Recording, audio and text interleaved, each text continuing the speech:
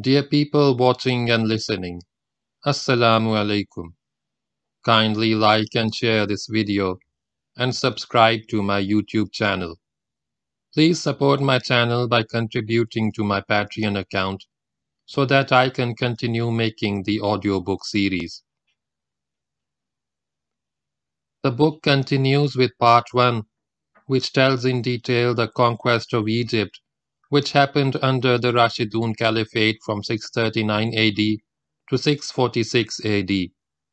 This conquest brought an end to the Roman Byzantine reign over Egypt, which first began in 30 BC. Egypt was also conquered and occupied by the Sassanid Empire from 618 AD to 629 AD, from the Byzantines before it was reconquered by Emperor Heraclius. Start of Chapter 7. The Advance to Alexandria.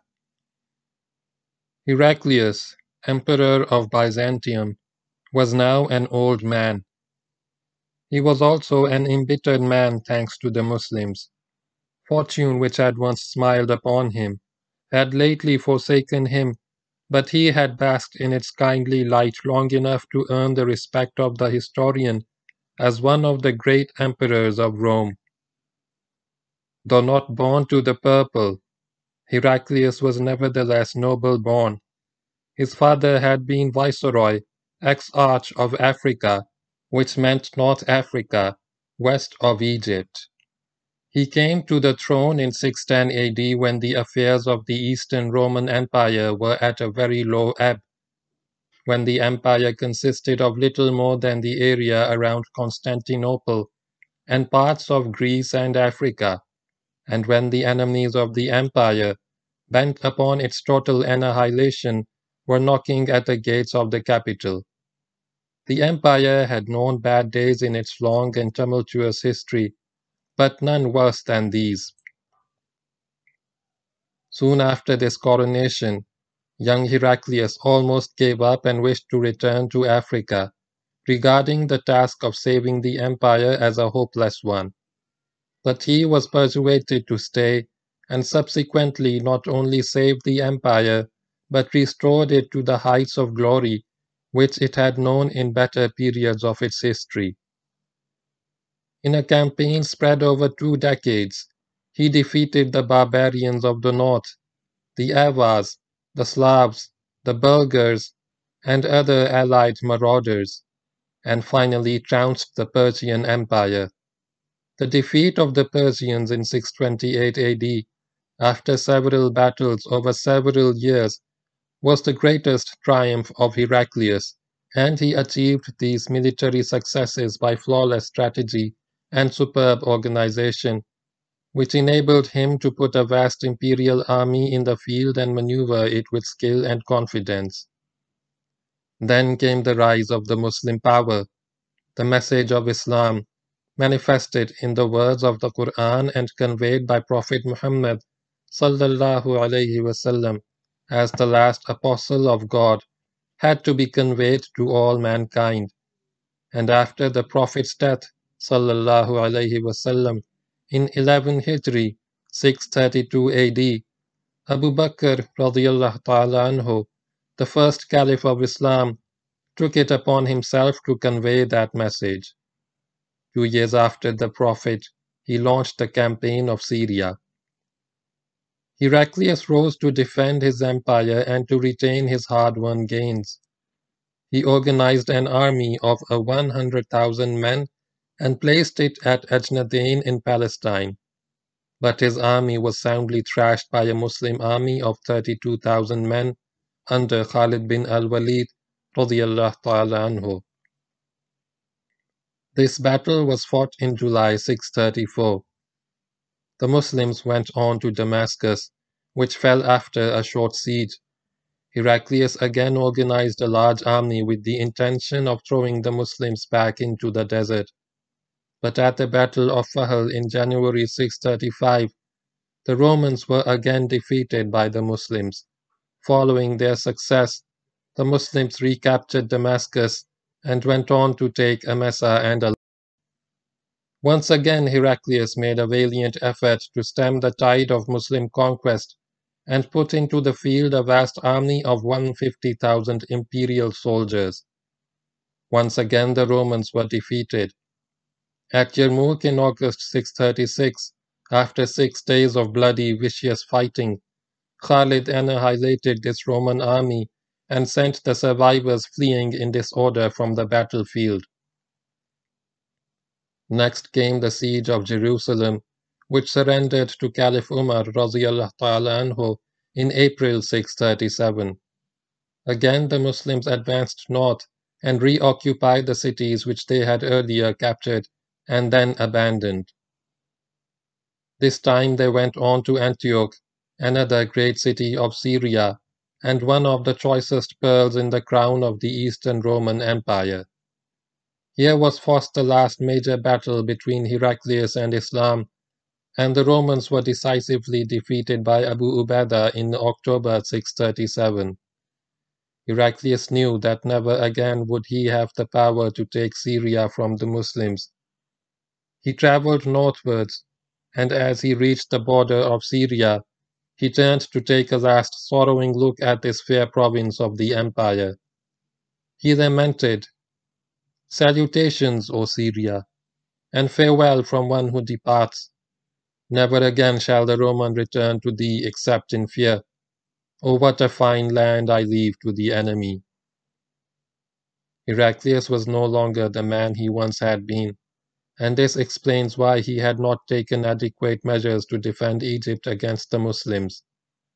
Perhaps because the traditional enemies of Rome were the Persians, and most of the wars between Rome and Persia over nearly 12 centuries of imperial rivalry had been fought in Asia Minor, Syria, and Mesopotamia, and very few in Egypt. Heraclius was more concerned with Asia Minor and the direct route between the imperial capitals than with Egypt. But the easy successes of amrbinalaas at Ferma and Bilbis brought to his attention the vulnerability of Egypt and the magnitude of the Muslim threat.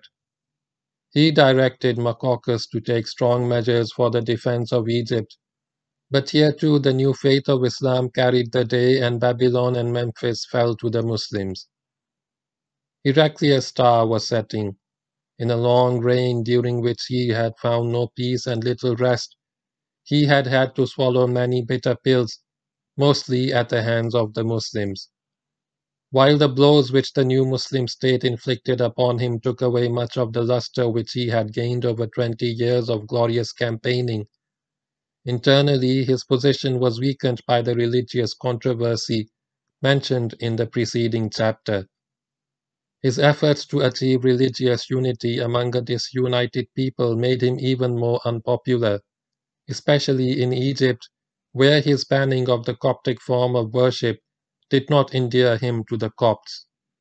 His declining image was further tarnished by an act of incest. He married his own niece, Martina.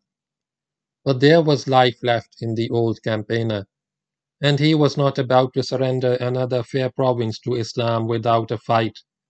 The interior of Egypt was lost, but he still held the coast and the Roman navy was still the dominant force in the Mediterranean.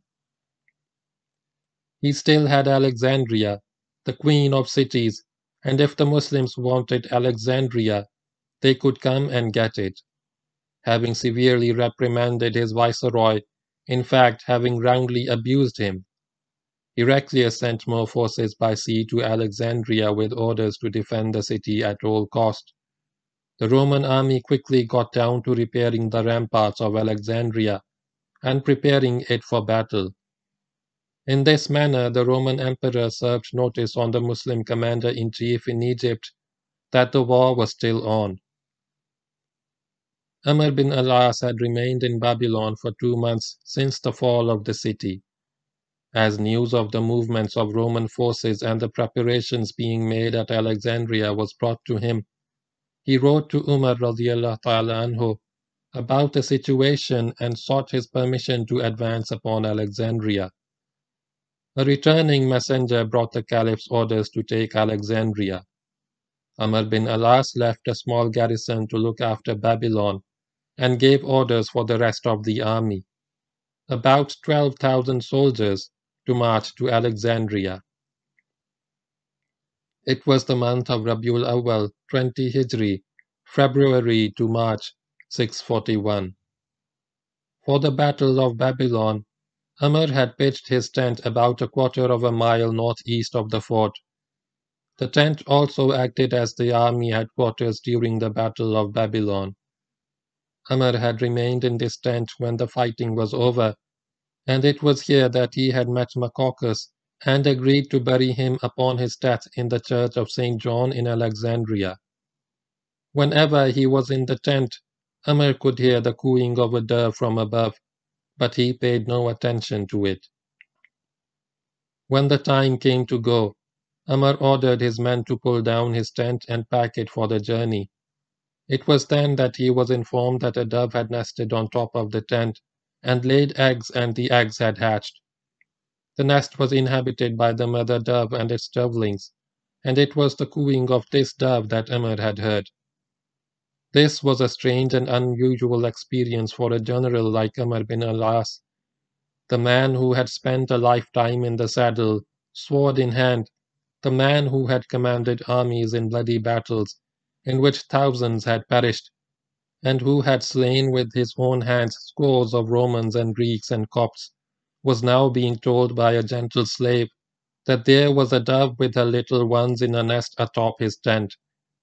If the tent were taken down, as ordered by him, the poor little things would die. It took Amr only a moment to make up his mind about what to do with the dove. "She has taken sanctuary with us," he said to his men. "Let the tent remain until her young ones have flown away." Not only was the tent left in place, but the commander of the garrison in Babylon was charged with the responsibility of seeing that it was not disturbed. The tent remained standing until the nestlings had grown up and flown away. Alexandria stood west of the western branch of the Nile. East of this branch lay the delta, crisscrossed by innumerable channels and watercourses which carried the silt-laden waters of the mighty river to Egyptian farms.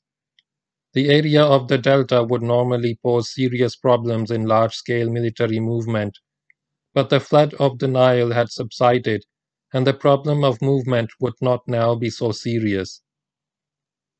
West of the western branch of the Nile stretched the famous Western Desert, which was an extension of the Great Libyan Desert, which itself formed the eastern portion of the Great Sahara. At this time of year the season was fine, February or March. The air was crystal clear, and the nearness of the desert made the Arabians feel at home. In joyful mood, Amrbinalaas and his 12,000 stalwarts set off from Giza on the main route to Alexandria, west of the Nile. With the Muslims marched a group of Coptic leaders. Most of the Copts had thrown in their lot with the Muslims, and Maqauqas had pledged to give all kinds of administrative help to facilitate the Muslim march to Alexandria. No troops from the Copts joined the Muslims. They were not going as far as that, but these leaders were to act as a command or liaison group to oversee and coordinate the various actions to be taken by the Copts in support of the Muslims. The Copts would repair the roads, build bridges, establish camps and markets, and make provisions and fodder available to the Muslim army. In fact, they became a vast labor and supply corps, charging only for what they provided in the way of material and provisions. Maqauqas had already left for Alexandria, not as a friend or agent of the Muslims, but as a Roman citizen. In spite of his grievance against Heraclius and his conviction that the empire would fall before the onslaught of Islam, he remained a subject of the empire. He got to Alexandria and resumed his normal life in his old city. He was no longer viceroy and wielded no political or military power in the country, but he was still Archbishop of Egypt and still commanded a good deal of religious influence over the Copts. During the campaign that followed, he was to be no more than a distinguished spectator. It was not long before the Romans at Alexandria heard about the advance of the Muslims from Giza and the help being given to them by the Copts. This made them very angry. Having known the Copts as a submissive lot, obedient citizens who would do whatever they were told to do, the idea of their working against the Romans by joining the Muslims was an unpleasant one. The Romans suddenly realized how unpopular they were, how unwanted in Egypt. As a reaction, Heraclius sent more vessels to Alexandria with troops and arms and equipment. The Roman general in command at Alexandria had already sent a covering force forward to watch the advance of the Muslims and give notice of their movement. Now he strengthened the covering force, which would occupy a series of positions between Babylon and Alexandria. The Romans even hoped that the Muslims would remain in Babylon long enough for the Romans to build up large forces and actually take the offensive against the invaders. On the third day of their march from Giza, the Muslim advance guard contacted a small Roman detachment at Ternouth, now Tirana, on the west bank of the Nile. A light action followed, as a result of which the Romans were driven out of the village and forced to withdraw northwards. The advance guard stopped here and Amr marched up with the bulk of the army to camp at Ternouth. The next day, Amr remained in camp with the main body and sent the advance guard forward under Sharik bin Sumay. Sharik moved along the west bank of the Nile, and sometime in the afternoon, when he had covered almost 20 miles from the camp, he came up against a strong force barring his path. What surprised the Muslims was that the Romans did not maintain a defensive posture. They actually attacked the Muslims, and the latter, taken aback by the speed and vigor of the Roman assault, lost their balance and fell back.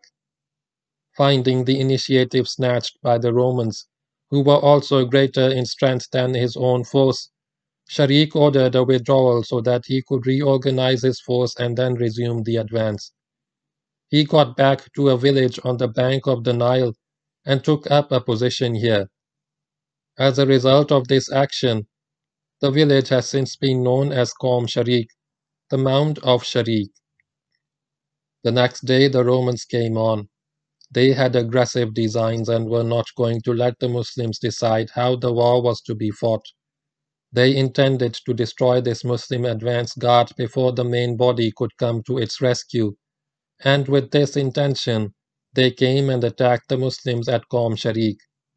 But although the Roman commander here was probably cleverer than the Muslim advance guard commander, he had not allowed for the superiority of the Muslim fighting man as a person and a warrior.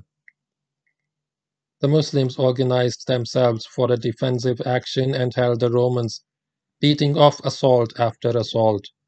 Gradually, the Romans moved round the west flank of the Muslims and got behind them, cutting their communications, but not before a messenger had been sent off to amrbinalaas to tell him about the Muslim predicament. The Roman force continued to press, but could not make any dent in the Muslim position, and this state of affairs continued for most of the day. Then suddenly fresh Muslim forces were seen rushing up from the south, and the Romans knew that their chances of success against the advance guard were gone. They quickly disengaged and as quickly pulled away to the north. Amr arrived to find the advance guard and Sharik bin Sumay none the worse for their experience. But the aggressive action of the Romans had the effect of imposing caution upon the Muslims. This may well have been the Roman intention, in order to gain time for the repair of the defenses of Alexandria and for the build-up of the defense capability of the city. Amr was conscious of this and of the need for speed, but also realized that as they got nearer Alexandria, Roman resistance would increase and opposition would get stiffer. For the night, the Muslim army camped at Qom Sharik. The following day, the Muslims resumed the advance. After covering about 10 miles, they left the bank of the Nile and turned northwest on the road to Alexandria. On the second day of the march, they re-established contact with the Romans at Sultais, a little south of the present Damanhur, where a strong Roman force awaited the Muslims. Whether it was the Roman intention here also to attack the Muslims is not known, but Amr did not give them a chance to do so. He organized the forward elements of his army for an attack and launched them into action. This led to some hard fighting, but after a while Roman resistance broke, and they withdrew rapidly in the direction of Alexandria. A day was spent at Sultais, and then the advance was taken up again. For this phase of the advance, Amr formed a strong advance guard and placed it under command of his son, Abdullah. Amr also gave his son his faithful slave, the Greek Wardan, whom he had acquired in the campaign in Palestine, to act as standard bearer with the advance guard. Young Abdullah was quite a seasoned veteran and marched off from the camp in high spirits. Till the evening he had met no opposition. The following day the advance guard resumed the advance, followed closely by the main body of the army. Late in the morning, Abdullah bin amrbinalaas came up against a sizable Roman force at Kiryon, 12 miles short of the city of Alexandria. This was the strongest Roman opposition faced by the Muslims since the fall of Babylon.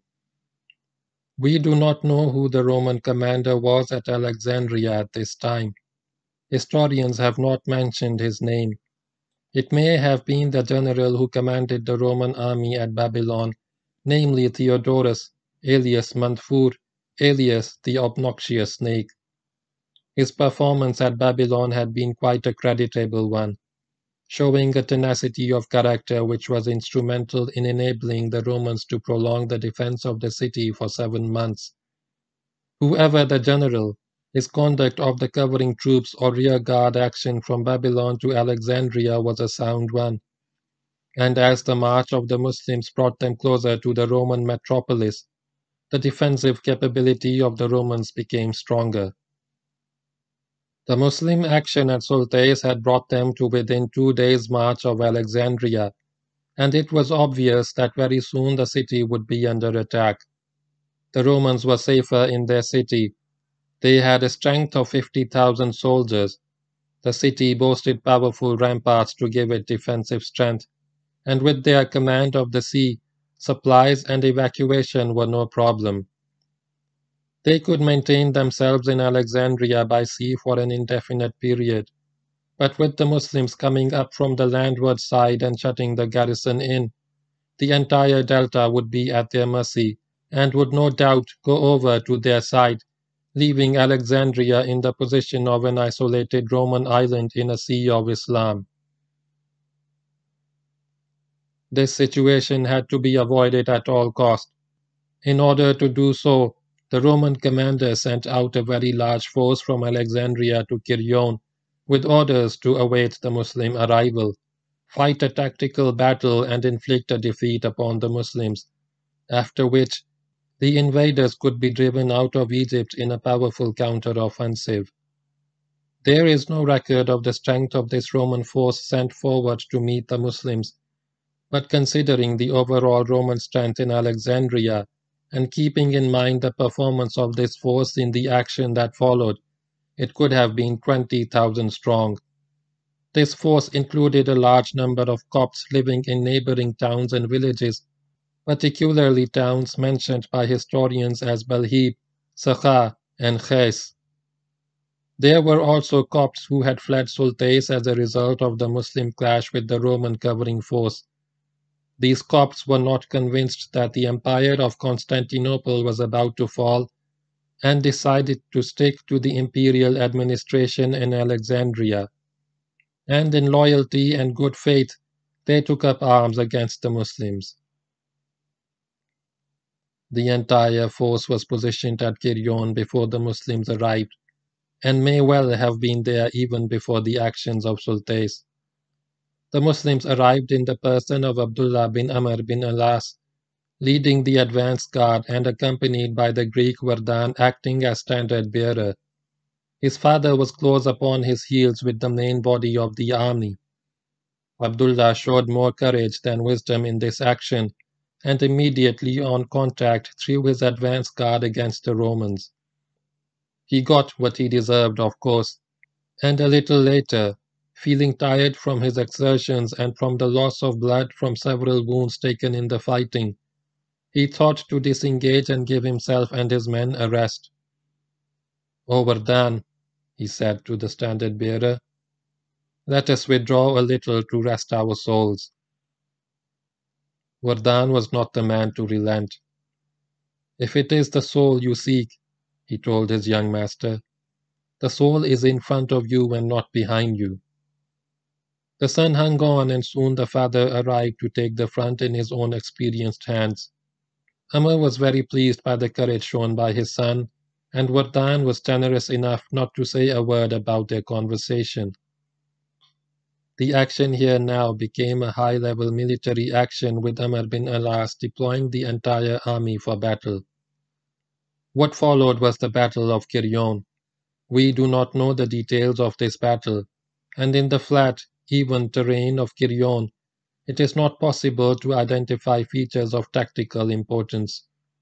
All we know is that the battle lasted more than 10 days. It involved some very hard fighting, and it produced a bloody harvest of Roman dead. At last the superiority and courage of the Muslims prevailed, and the Romans, along with their Coptic auxiliaries, broke and fled, with the Muslims pursuing them to the gates of Alexandria. The Muslims were not inclined to be merciful to the enemy after such a hard struggle, and captured a large number of Copts who had taken part in the battle against them. These Copts were treated as slaves, since they had fought against the Muslims, breaking the treaty of maqauqas. They could not be regarded as being under the protection of that treaty. But more about these slaves later. The following day the Muslims were at the outskirts of Alexandria.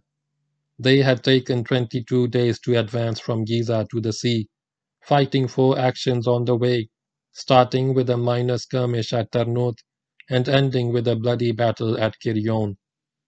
What lay ahead of them was the greatest prize of Egypt, the city of Alexander the Great.